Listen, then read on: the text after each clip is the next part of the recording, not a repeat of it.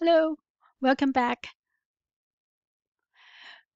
Before we continue, please pause the video and download the template that's associated with the VF Corporation. This is from your course website so that you can follow along. In the VFW Corporation, we were given 3 years worth of income statement item and also 2 years worth of balance sheet items. So go ahead and download the template and then open it up in Excel and we'll continue there.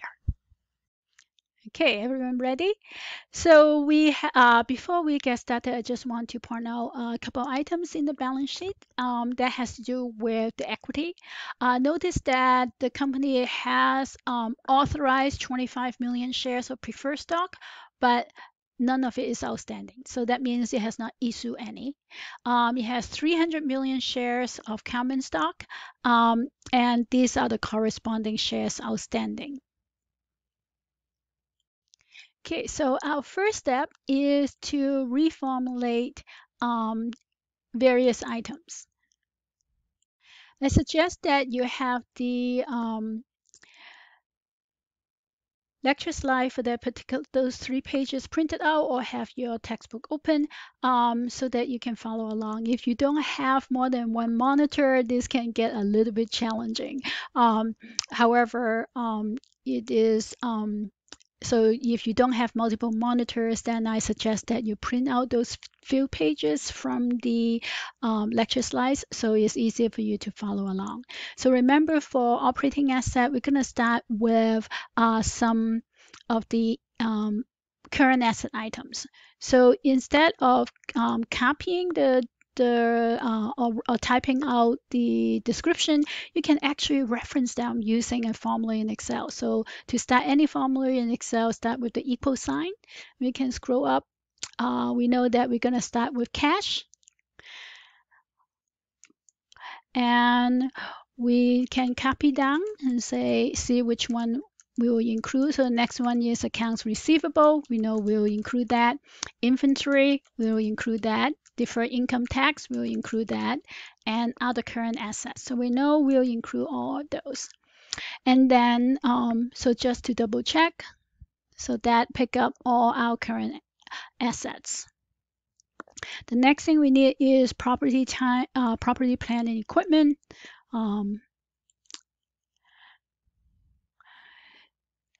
As well as intangible asset, goodwill, and other assets. So basically, we're gonna include all the asset items.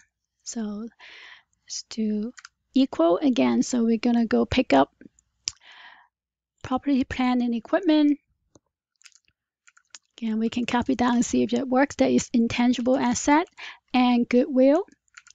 And then finally other assets. So these are all the operating assets. Now the beauty of using the equal sign is that once you have identified the correct row number, you don't have to memorize it. I can use Shift Control down arrow. So there's some Excel trick that I'm gonna introduce as well. And then copy. And if you hold down the Shift key, you can use the right arrow key to highlight 2 columns at the same time. And then press Enter. And you want to double check, but you're picking up all the correct corresponding values from the template. So we can format this to 2 decimal places or 0. Actually, I'm going to put it as 0 decimal places because these are very large numbers. So now we have identified all the operating assets. Next, we're going to subtract from it operating liabilities. So let's take a look at what operating liability we have. Remember that operating liability is mostly from the current liabilities side. So we have current liability. Short-term borrowing, we do not include that. That is part of financing. Current portion of long-term debt, we also do not include that in operating because that's also part of financing. So we only have accounts payable, accrued liability, and other liability. So we just have 3 items. So accounts payable, accrued liability, and I have to use the equal sign again to find other liability. Here we go.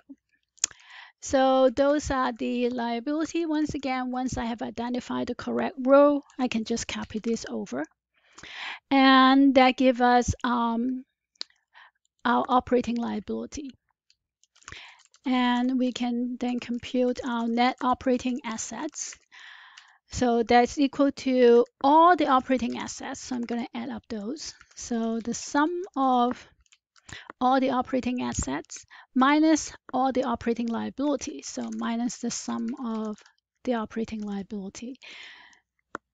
So that will give me net operating asset.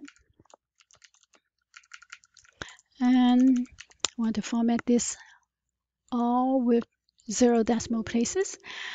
And you can also include a line here. So that's how we compute net operating assets.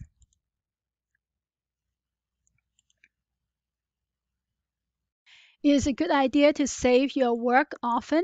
So you don't want to lose any of your work as you go through it. So now we finished part of it. We want to keep continuously saving your work.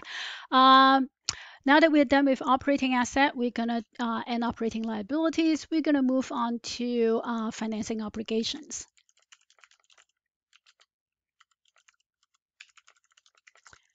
So again, we're going to use our equal sign to pick up our financing obligations. We have short-term borrowing and current portion of long-term debt. So we have 2 of those. And we also have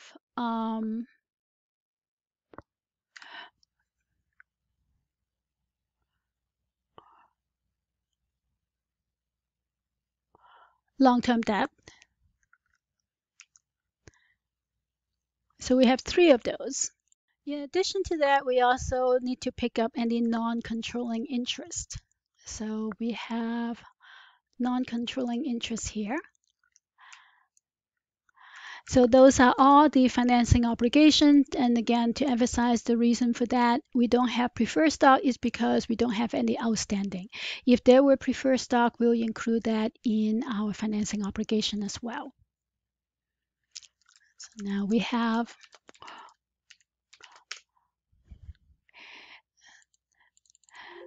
our financing obligation. Check your spelling as you go. We have a net financing obligation, which in our case, we don't have any financing assets. So our net financing obligation is just the sum of all our financing obligations.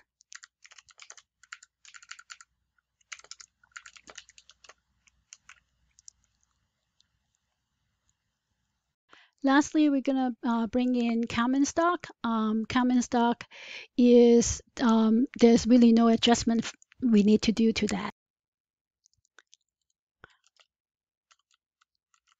So we have common equity. So we can add up all the account for common equity. We don't have any adjustments. So for common equity, just to make sure that we don't include preferred stock, it include par value, additional paying capital, accumulated other comprehensive income, as well as accumulated retained earnings. So all of this will be part of equity. So now we have both net operating asset, net financing obligation, and also common equity. We can add up both of those to make sure that they balance.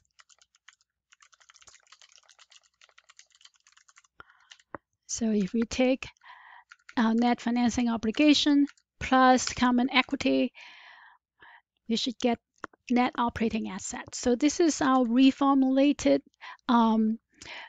balance sheet items. So go.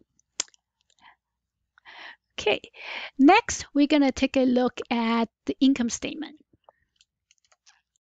Now recall that for income statement items, we are very mindful that we need to compute after-tax items. So in order to do that, the first thing we're going to do is actually going to compute the effective tax rates for each year. So to compute the effective tax rate, we're going to take income tax divided by income before tax. So again, we can start the formula with an equal sign. So just do it one more time, equal. And then we scroll up to income tax and divide that by income before tax. So I can change the number of decimal places for this. I typically use 4 decimal places. So those are effective tax rate for year 1 and year 2. Since most of our analysis is focused on year 2, I'll just do the income statement for year 2. So we can actually use the same strategy that we have done for the other financial statements. So we start with sales. So we have revenue and cost.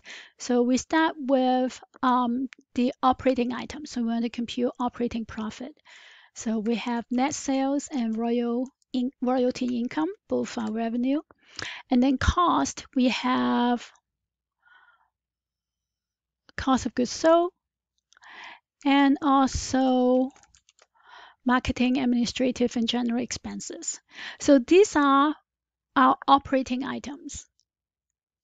Okay, so our operating income or operating profit, you notice, is quite similar.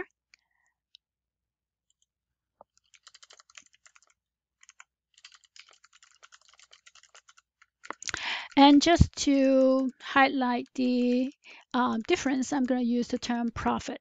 So we're going to add up our revenue and subtract our cost. So we have operating profit.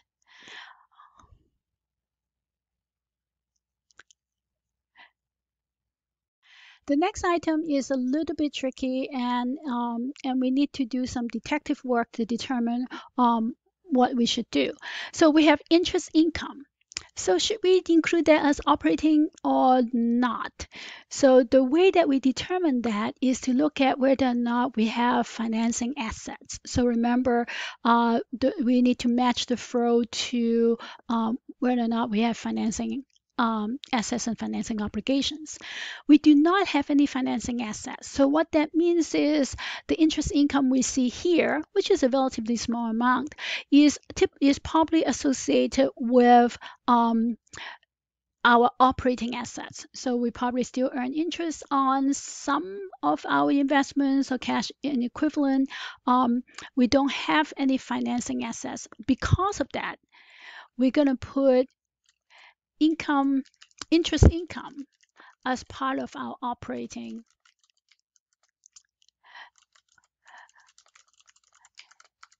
cash flow. So I want to emphasize that that is from non-financing asset. If we have financing asset, we'll put it in a separate category. So we have to include our income of 3353, and then we also have other income or expenses. So this is on a net basis, and we have 46,860. So these are all part of our operating profits. So this is our adjusted income before taxes.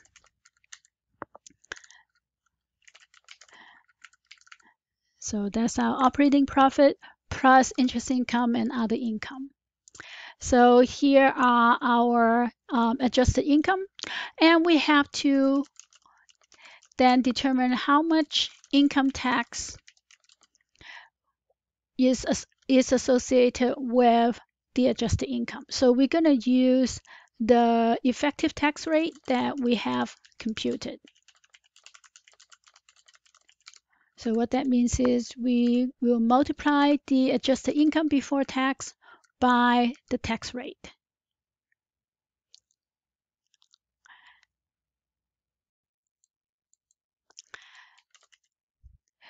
The difference between the two will give us our net operating profit after tax. So this is Notepad. So now we can format this so that it's easier to see. All right. So this is our goal, is to compute net operating profit after tax. Next, we're going to compute financing expenses.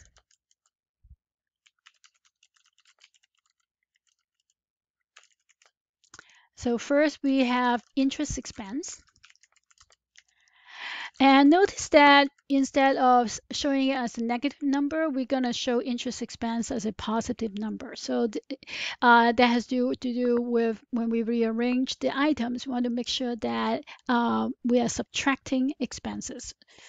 So instead of showing it as negative, we're going to show that as positive. So interest expense is 93,605. So to show a negative number as a positive number, I put a negative sign in front of it.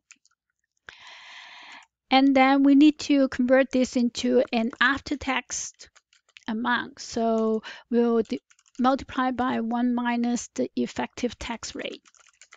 So just to be really clear on what we're doing, I'm going to put that out. So this is equal to 1 minus the effective tax rate, which we computed earlier. And then our net interest expense after tax is equal to our interest expense times 1 minus the effective tax rate. So our after-tax interest expense is 71,503.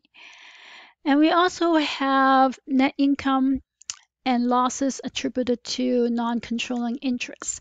So let's pick that up. Again, these are non-controlling interests, therefore it is not part of operating. But we're going to once again reverse the two. So instead of income showing up as a negative number and expense showing up as a positive number, we're going to actually reverse the two. We're going to have income showing up as a positive number and losses showing up as a negative number. So we have to once again put a negative sign in front of it. So that's our net income. So we actually generated income. From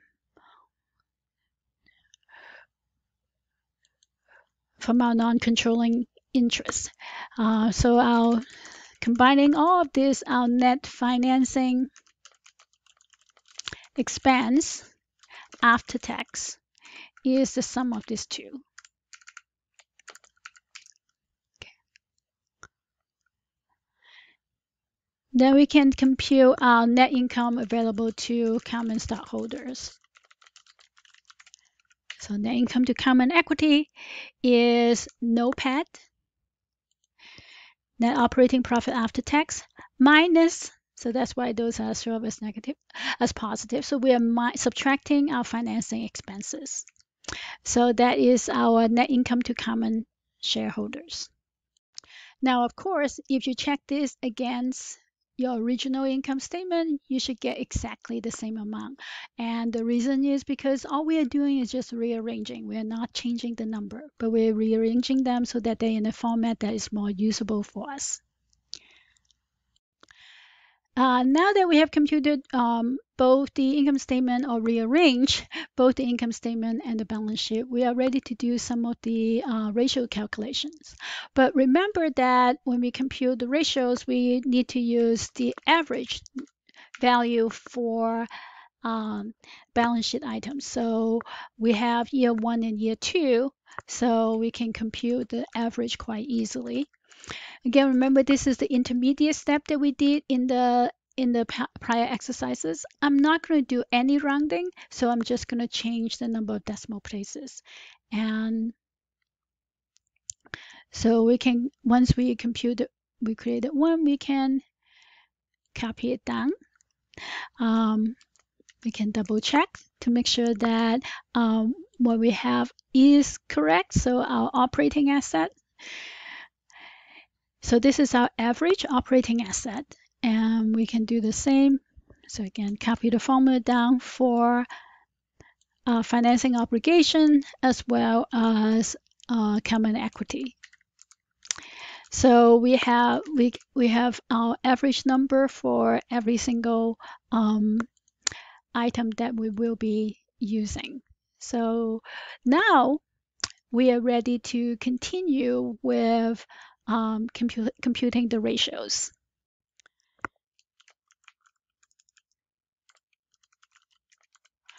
So remember, the first one we want to look at is operating ROA. Operating ROA is defined as NOPAT, net operating profit after tax, divided by average net operating asset. So our net operating ROI is 17.01%. Remember, we can decompose this into its separating components. We can compute operating profit margin and also operating asset turnover.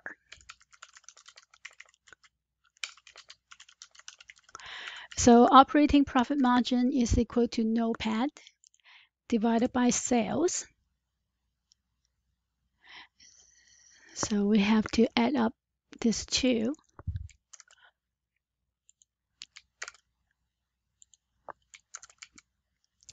And then operating asset turnover is sales. So again, is the sum of net sales and royalty income divided by average operating asset.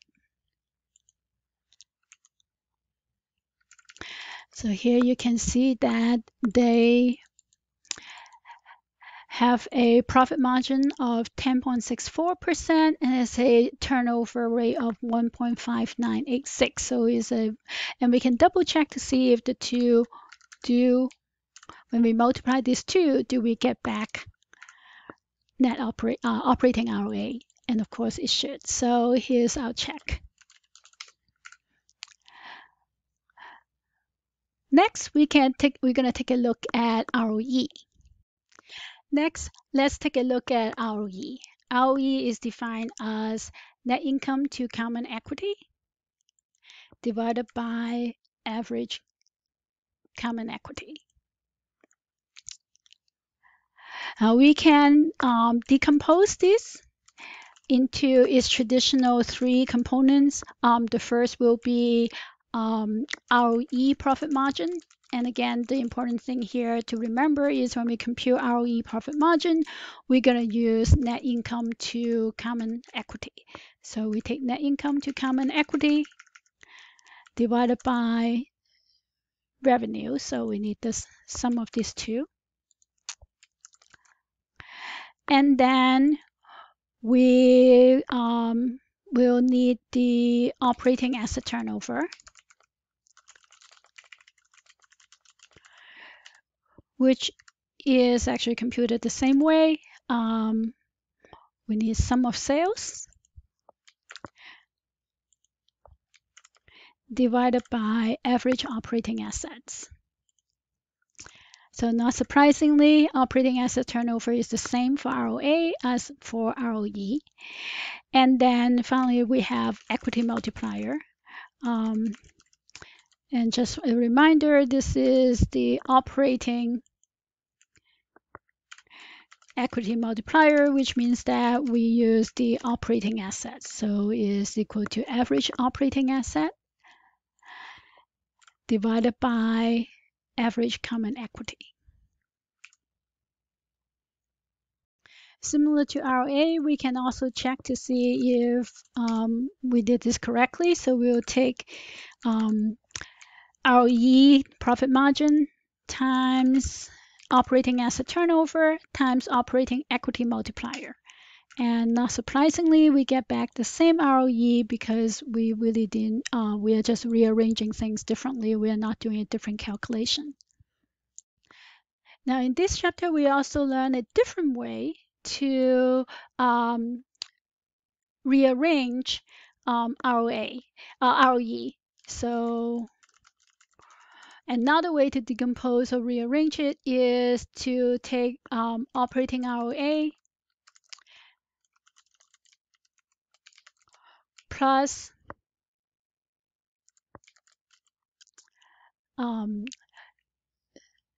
the debt to equity ratio,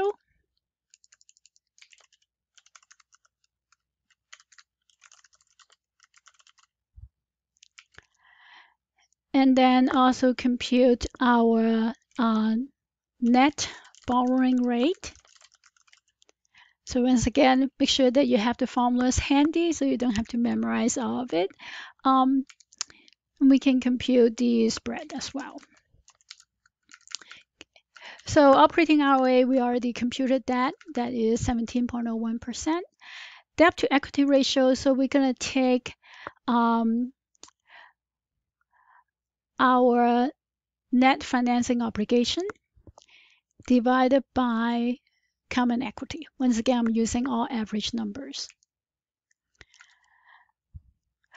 So what that means is our debt, for every dollar that we have in equity, we borrow 41 cents.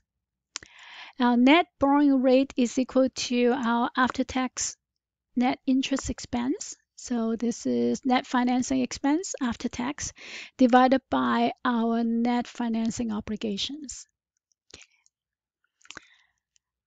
So here we see that our net borrowing rate based on our current expenses is 3.62%, which is quite a bit lower than operating ROA. So we have a positive spread. So the spread is just the difference between operating ROA and net borrowing rate. And we know that if we have a positive spread, using leverage is going to increase our ROE. So remember, ROE is equal to operating ROA plus debt to equity ratio times the spread. And not surprising, that also check. So that's just another way for us to look at ROE. You can look at it as a rearrangement or a decomposition. So here it shows the direct impact of leverage. Without leverage, our operating ROA is 17.01%. With leverage, because we have a positive spread and we use leverage, our ROE is higher at 22.5%. We will end the example here. In the next video, we're going to continue discussing different way to measure different types of risk. See you soon.